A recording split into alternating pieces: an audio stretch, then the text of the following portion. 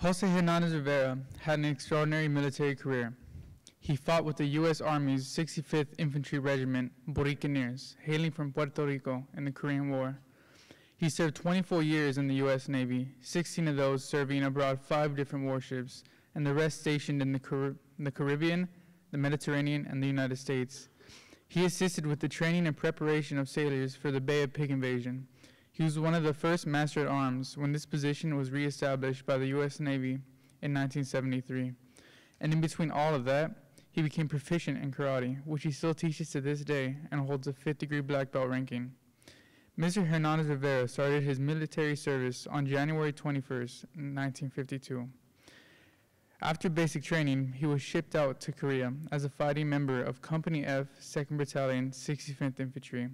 He was cast onto the front lines of the Korean War. In his interview, he stated, "I don't like to talk about it. It's not easy to see one of your buddies blown up." Of his Korean War experiences, he stated, "I survived the cold weather and I survived the shelling." He received an honorable discharge from the U.S. Army.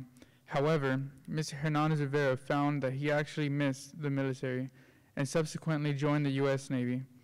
He went on to a brilliant 24-year career in the Navy, becoming one of its first master-at-arms. He was selected as only one of 40 out of 10,000 applicants.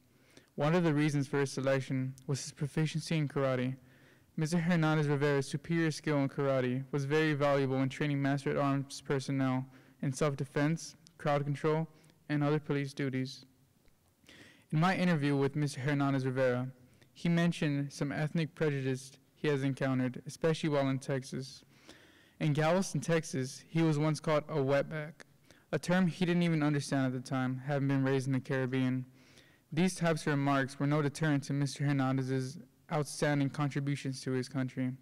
Today, it is recognized that 66,000 soldiers of the 65th Infantry Buccaneers, the all Puerto Rican regiments, have distinguished themselves as true American war heroes. Mr. Hernandez-Rivera stands as part of this exceptional group.